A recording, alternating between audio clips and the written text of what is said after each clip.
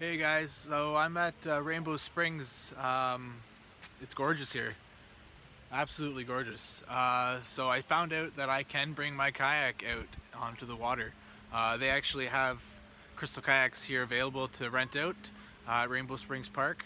I just talked to the guys. They're super stoked that I'm here and I'm going to be making some videos. So I'll like and tag their page and let's get some content, guys. But unfortunately for me, I gotta go get my kayak and I gotta walk portage over a quarter mile with this thing on my back. So I got that to do.